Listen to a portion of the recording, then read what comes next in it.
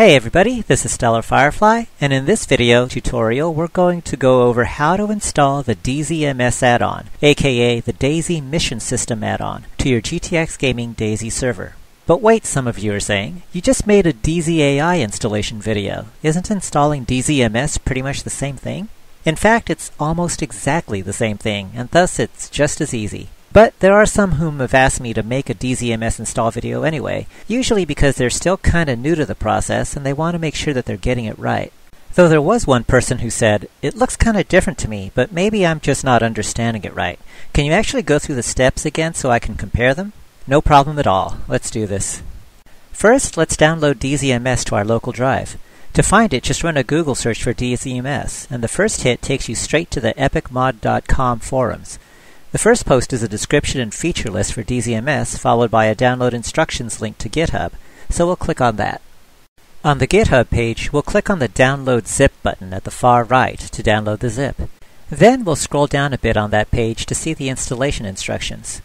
Now this should look kind of familiar to those of you who've watched my DZAI installation tutorial video or installed DZAI yourselves. It wants us to unpack our server.pbo file and toss a folder called DZMS into it. Then edit the server_monitor.sqf file by looking for the line allow connection equals true and adding another line above it. Yeah, sound familiar? But it also adds a note that if we have DZAI or WickedAI installed, then the DZMS line should go underneath the others. Cool, no problem. We'll select the line that we need to add now and copy it to our clipboard so that we can paste it in later. We'll now head over to our TCadmin control panel and shut down our server so that we can safely make changes to it. Then we'll click on the Extract PBO icon and press OK to execute the script, then wait until it says it's all finished, then we'll close the window.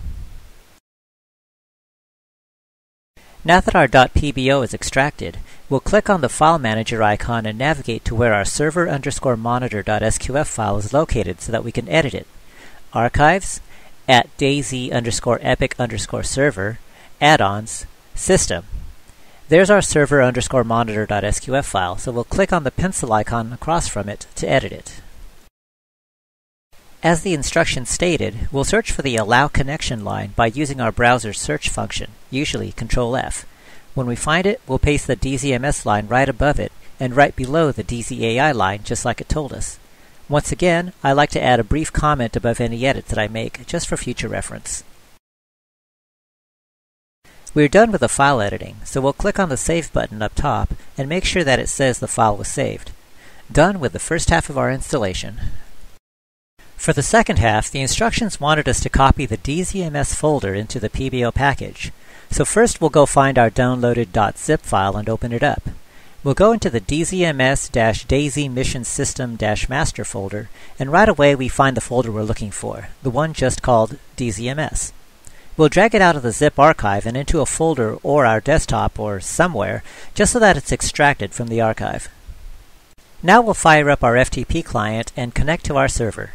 We'll navigate into the folder Archives, at DayZ_epic_server, Add-ons.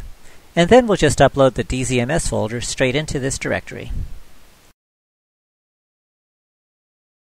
Now that everything's in place, we'll just head back to our TCadmin control panel and click on the Create PBO icon and press OK to execute the script.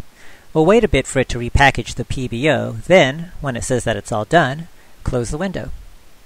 So yeah, told you it was easy. Also told you that it's almost exactly like installing DZAI, which is also really easy. Fire up your server again and test it out before you do any further customizations to it, just to first make sure that it's actually running correctly.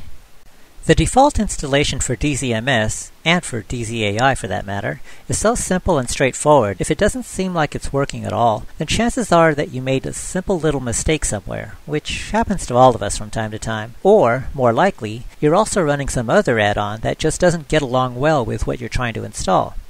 This is why when you're asking for assistance, either in the GTX Gaming forums or in the comments below, it's helpful to let others know what other add-ons you're trying to run alongside them. That way, if there's any known incompatibilities or other issues with running certain add-ons or mods or maps together, then other people who may have encountered the same problem may be able to spot it right away and let you know. Alright then, a simple end to a simple tutorial.